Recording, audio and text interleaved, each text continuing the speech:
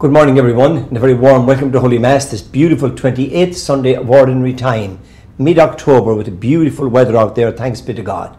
But in our Holy Mass this morning, I invite you, and I know that this is already very much on your own hearts anyhow, I invite you to hold in prayer all those peoples in the pathway of Hurricane Ian, from Florida up through the other various states who are struggling now, as we were just over a year ago, with the struggle of a recovery from a hurricane. We share their pain and we pray for them at this Holy Mass, in addition to all your own intentions. Today's Mass is a continuation of the theme of last Sunday's Mass, where we hear again the challenge of living our faith, the challenge of responding to Christ's invitation to believe that He has the power to change my life and give definition and meaning and hope to all of us in all our struggles with life. In the name of the Father, and of the Son, and of the Holy Spirit, amen. The Lord be with you. And with your spirit. To commence the celebration of these sacred mysteries, let us bow our heads now, call to mind our sins, and ask for the graces of forgiveness and peace. I confess to Almighty God, and to you, my brothers and sisters, that I have greatly sinned in my thoughts and in my words, in what I have done and in what I have failed to do, through my fault, through my most grievous fault. Therefore I ask Blessed Mary, ever Virgin, all the angels and saints, and you, my brothers and sisters, pray for me to the Lord our God. May Almighty God have mercy on us, forgive us our sins, and bring us into everlasting life. Amen. Glory to God in the highest, and on earth peace to people of good will. We praise you, we bless you, we adore you, we glorify you, we give you thanks for your great glory, Lord God, Heavenly King, O God, Almighty Father, Lord Jesus Christ, only begotten Son, Lord God, Lamb of God, Son of the Father, you take away the sins of the world, have mercy on us. You take away the sins of the world, receive our prayer. You are seated at the right hand of the Father, have mercy on us. For you alone are the Holy One, you alone are the Lord, you alone are the Most High, Jesus Christ, with the Holy Spirit, in the glory of God the Father. Amen. Let us pray. For a moment now, in silence, form in your heart what you would like to pray for at this, your Sunday Mass.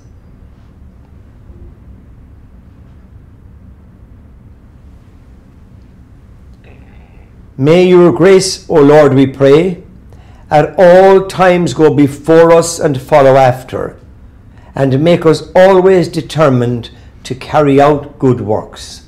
We ask this through our Lord Jesus Christ, your Son, who lives and reigns with you in the unity of the Holy Spirit, God, forever and ever.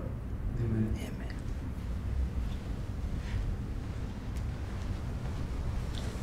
A reading from the second book of Kings. Naaman went down and plunged into the Jordan 7 times at the word of Elisha, the man of God. His flesh became again like the flesh of a little child, and he was clean of his leprosy. Naaman returned with his whole retinue to the man of God. On his arrival, he stood before Elisha and said, "Now I know that there is no God in all the earth except in Israel. Please accept a gift from your servant." Elisha replied, "As the Lord lives whom I serve, I will not take it." And despite Naaman's urging, he still refused. Naaman said, "If you would not accept, please let me, your servant, have 2 mule loads of earth, for I will no longer offer holocaust or sacrifice to any other god except to the Lord." The word of the Lord. Thanks be to God. The Lord has revealed the nations his saving power. The Lord has revealed to his nations his saving power. Sing to the Lord a new song, for he has done wondrous deeds. His right hand has won victory for him, his holy arm. The Lord has revealed to the nations his saving power. The Lord has made his salvation known. In the sight of the nations he has revealed his justice. He has remembered his kindness and his faithfulness toward the house of Israel. The Lord has revealed to the nations his saving power. All the ends of the earth have seen the salvation by our God. Sing joyfully to the Lord, all you lands. Break into song, sing praise. The Lord has revealed to the nations his saving power. A reading from the second letter of St. Paul to Timothy. Beloved, remember Jesus Christ, raised from the dead, a descendant of David. Such is my gospel, for which I am suffering, even to the point of chains, like a criminal. But the word of God is not chained. Therefore, I bear with everything for the sake of those who are chosen, so that they too may obtain the salvation that is in Christ Jesus, together with eternal glory. This saying is trustworthy. If we have died with him, we shall also live with him. If we persevere, we shall also reign with him. But if we deny him, he will deny us. If we are unfaithful, he remains faithful, for he cannot deny himself. The word of the Lord. Thanks be to God.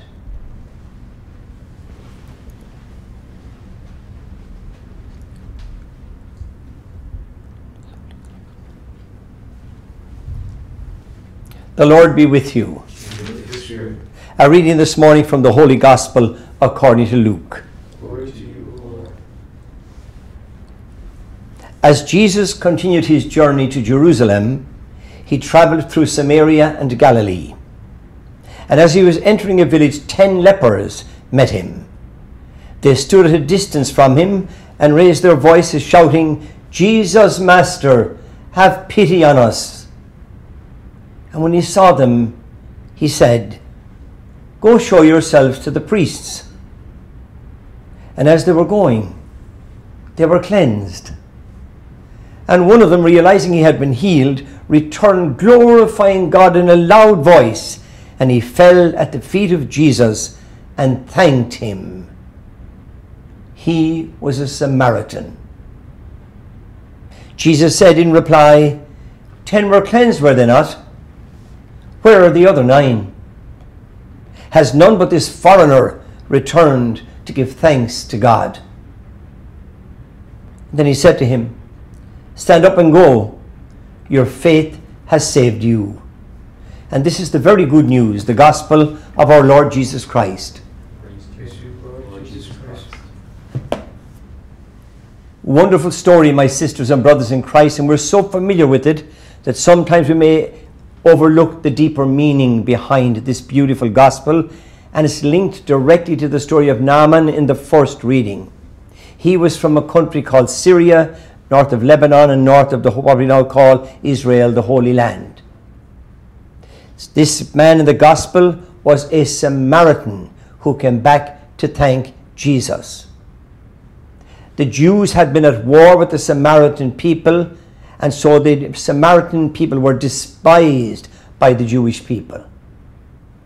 In the first reading, Naaman was cured of his ailment because he listened to the prophet who was speaking on behalf of God. The second man was cured because he came to Jesus and heard Jesus speak and accepted Jesus' word that he would be healed. "Go show yourself to the priests," he said. And as they went, they were all healed. But the man came back, as Jesus says, the foreigner came back to say thank you. So rather than see the negative side of the other 9 not coming back, what the gospel calls us to look at is the man in the first reading and the man in the second reading were not from the so-called chosen people. The Israelites saw themselves, and rightly so, as the children of Abraham and the children of Moses, and they were the chosen people of God. But God was always making the point, and is making it now in the 21st century through you and me, that he is the God of all people, from all nations, classes, creeds, and colours. All are born into this world to be a child of God, to reflect the glory of God, and to come to Jesus and say, "Lord, where I need healing, heal me." And where do most of us need healing? In our world of sinfulness, in our world of selfishness, in our world of self-centeredness, in our world of judgmentalism, in our world of thinking evil or talking evil of others, in all the things that make us the human being that we are. And the sinner that we are by nature. But Christ calls us from our sin into the world of grace, the world of redemption, the world of goodness. Each one can come to him and say, Jesus, Master, have pity on me. And at the beginning of the Mass, we confessed our sins to God and to one another. And that pity, that gift of grace, was immediately presented to all of us, so that our hearts would be open to hear the word of God in this gospel and every gospel. So this morning, all of us can see ourselves as the Samaritan who came back. And we can look back in our lives and see how many times we were like the other 9 who didn't come back to Jesus and said, thank you, Lord, you have rescued me. Jesus is always there, always inviting us back to the rescue from the world of sin to the world of grace, from the world of despair to the world of hope, from the journey of abandonment to the journey of faith, hope, and love, which leads beyond the grave into the life everlasting with our risen Saviour in his glory in heaven. So this morning then, I invite you, and I invite myself, look into our hearts and see, are there times where I have judged others? Are there times when I have turned away from the stranger? Are there times when I have denied that others have the same rights as I have to freedom of movement, to freedom of religion, to freedom of worship, to decent standard of living, to job, to education, and to all the other rights that derive from my basic human right, which is, I am a child of God, created in love, a child of Jesus, redeemed in love, a child of the Holy Spirit, made holy in love. May your week be one of holiness and grace-filled awareness of the love and the mercy of Jesus in your life. And they go spread that mercy and that love to all whose lives you will touch in this coming week. God bless you.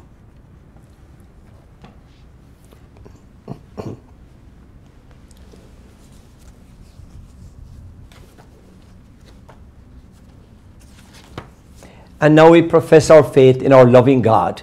Together we pray. I believe in one God, the Father Almighty, the maker of heaven and earth, of all things visible and invisible.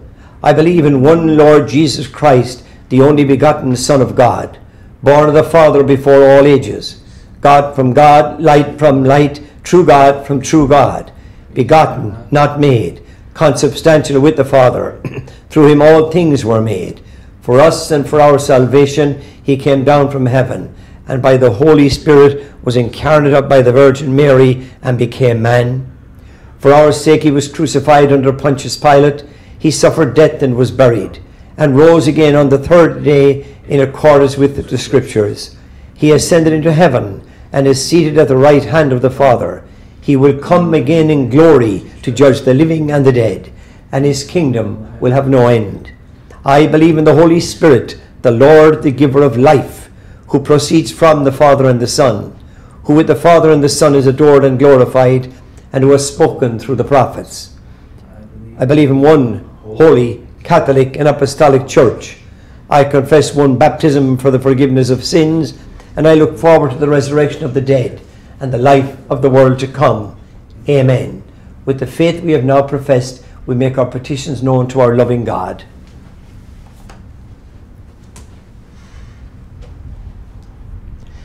That the Lord may continue to draw forth holy and faithful servants to shepherd his flock, let us pray to the Lord. Lord, hear our prayer. That a spirit of understanding, forgiveness, and love may overcome divisions among all people, let us pray to the Lord. Lord, hear our prayer. That God may bring healing, peace, and justice to all victims of violence, let us pray to the Lord. Lord, hear our prayer. That the Holy Spirit may strengthen the faith of all families in this faith community, drawing them closer to the Lord. Let us pray to the Lord. Lord, hear our prayer. And that our beloved dead who have gone before us in faith may live forever in the presence of God. Let us pray to the Lord. Lord, hear our prayer. And this morning we offer a very special prayer for those in the pathway of Hurricane Ian, now in the distressful situation of trying to restore some normality to their lives. We pray for them in particular. We pray also for all the volunteers who have gone to assist them, including those who have left our own area to go and be of assistance to those people. Let us pray to the Lord. Lord, hear our prayer. And this being Respect Life Month, again we pray that all people will come to understand fully that all life and every life is a gift from Almighty God. We will reverence our own lives and all others who are gifts of God. Let us pray to the Lord. Lord, hear our prayer. And we lift these prayers to our Heavenly Father through Mary, the mother of the whole human family, as we pray. Hail Mary, full of grace, the Lord is with thee. Blessed art thou among women, and blessed is the fruit of thy womb, Jesus. Holy Mary, Mother of God, pray for us sinners, now and at the hour of our death. Amen. Our Lady, Queen of Peace, Pray for us. St. John Henry Newman. Pray for us. I mentioned St. John Henry Newman, my brothers and sisters, this morning. Today would be his feast day, but we're not a Sunday. He's one of the newer saints of the Catholic Church, a convert from Anglicanism in England in the end of the 19th century, and a powerful witness to the faith at that time, and a wonderful model today of having courage to stand for the depth of faith, which, as he discovered in his own life as an Anglican priest, the depth of faith is all residing in the Eucharist of the Mass, where Jesus becomes present as the priest of sacrifice.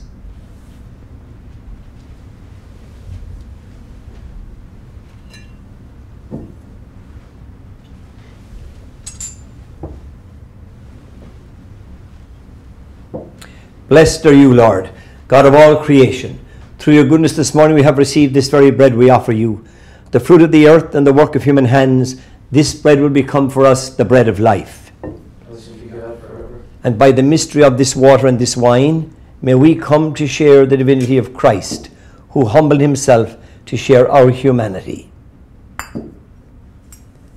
Blessed are you, Lord, God of all creation. Through your goodness we receive this wine we offer you, the fruit of the vine, the work of human hands. But this wine will now become our spiritual drink. Lord God, we ask you to receive us and to be pleased with the bread and wine, the sacrifice we offer you with humble and contrite hearts. And Lord, wash away my iniquity. Cleanse me, your priest, from all my sin.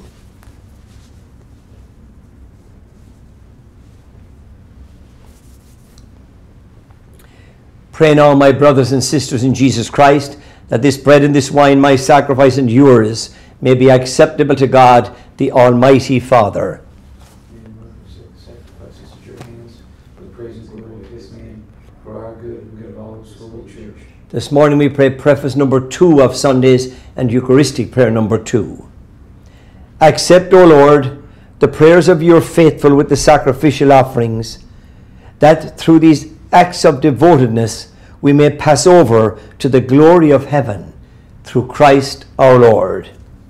The Lord be with you. With your spirit. Lift up your hearts. Lift them up to the Lord. Gathered round this Eucharistic table of Jesus Christ, let us give thanks to the Lord our God.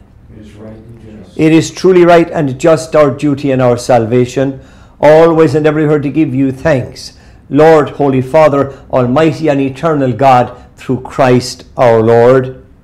For out of compassion for the waywardness that is ours, he humbled himself and was born of the Virgin. By the passion of the cross, he freed us from unending death, and by rising from the dead, he gave us eternal life. And so with angels and archangels, with thrones and dominions, and with all the hosts and powers of heaven, we sing the hymn of your glory, as without end we acclaim. Holy, holy, holy Lord, God of hosts, heaven and earth are full of your glory. Hosanna in the highest. Blessed is he who comes in the name of the Lord. Hosanna in the highest.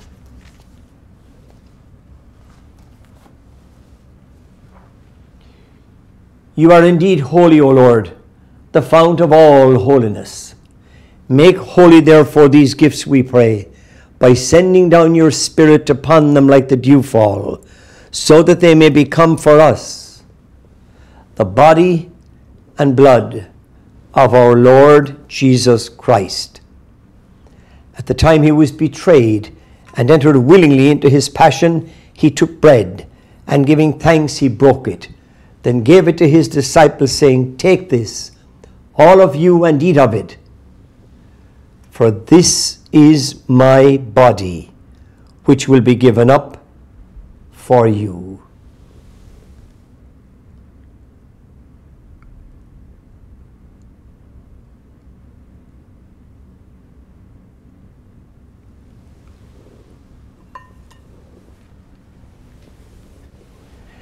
In a similar way, when supper was ended, he took the chalice, and once more giving thanks, he gave it to his disciples, and take this, all of you, and drink from it. For this is the chalice of my blood, the blood of the new and eternal covenant, which will be poured out for you and for many for the forgiveness of sins. Do this in memory of me.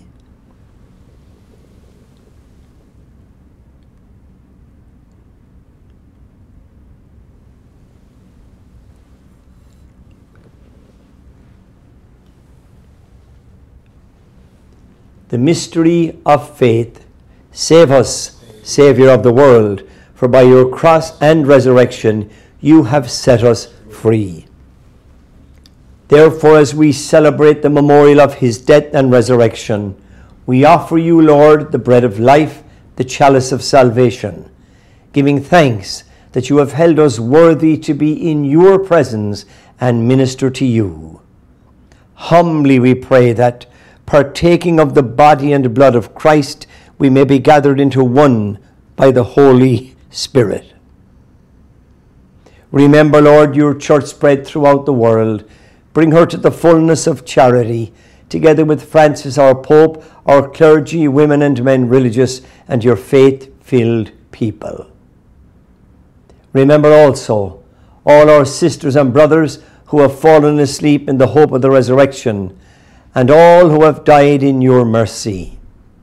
Welcome them into the light of your face. Have mercy on us all, we pray, that with the Blessed Virgin Mary, Mother of God, blessed Joseph, her spouse, the blessed apostles, our own patron saints, Francis de Sales, John the 23rd, Therese of Lisieux, Faustina of Mercy, John Henry Newman, and all the saints who have pleased you throughout the ages, we may merit to be co-heirs to eternal life, and may praise and glorify you through your Son, Jesus Christ. For it is through him, and with him, and in him, O God Almighty Father, in the unity of the Holy Spirit, all glory and honor is yours forever and ever. Amen. United in faith, we pray together now the great prayer Jesus our Saviour himself taught us. Our Father, who art in heaven, hallowed be thy name. Thy kingdom come, thy will be done on earth as it is in heaven. Give us this day our daily bread, and forgive us our trespasses, as we forgive those who trespass against us. And lead us not into temptation, but deliver us from evil. Deliver us, Lord, we pray, from every evil, and graciously grant peace in our days, that by the help of your mercy we may be always free from sin and safe from all distress, as we await the blessed hope and the coming of our Saviour Jesus Christ. For the kingdom, the power, and the glory are yours, now and forever. Lord Jesus Christ, who said to your apostles, "Peace I leave you, my peace I give you," look not on our sins, but on the faith of your church, and graciously grant her peace and unity in accordance with your will, who live and reign forever and ever. Amen. The peace of the Lord be with you always. With your spirit. We offer each other a simple sign of Christ's peace. Peace be with you all. Peace, man. Thank you.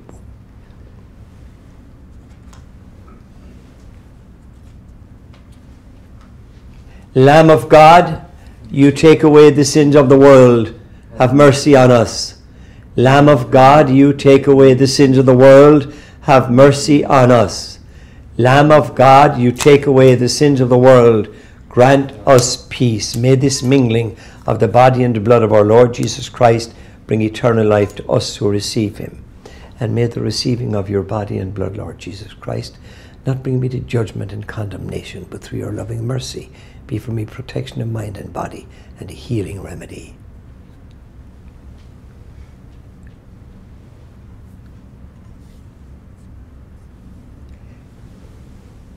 Behold the Lamb of God.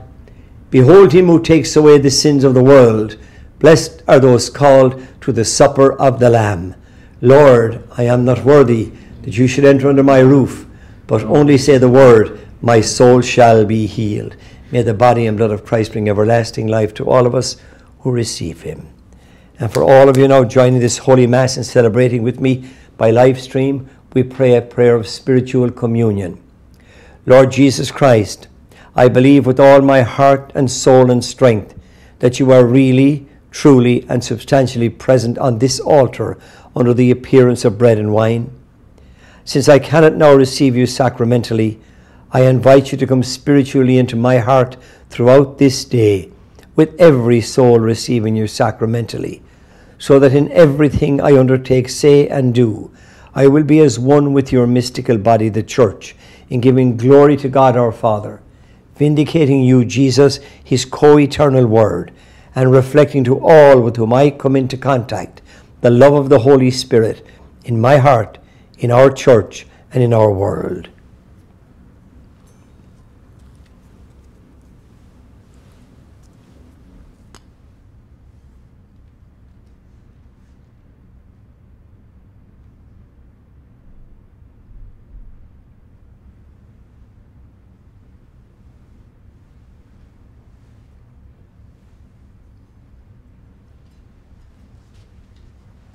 The body of Christ. The body of Christ.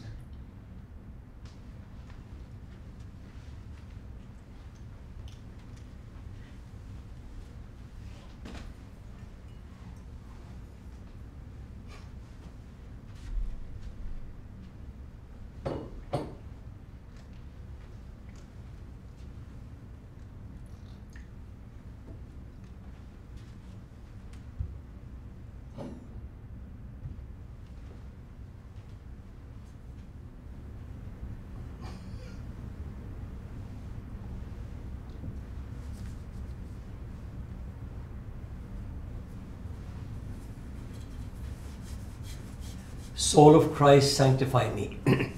Body of Christ, save me. Blood of Christ, inebriate me. Water from the side of Christ, wash me. Passion of Christ, strengthen me. O good Jesus, hear me. Within thy wounds, hide me. Never permit me to be separated from thee.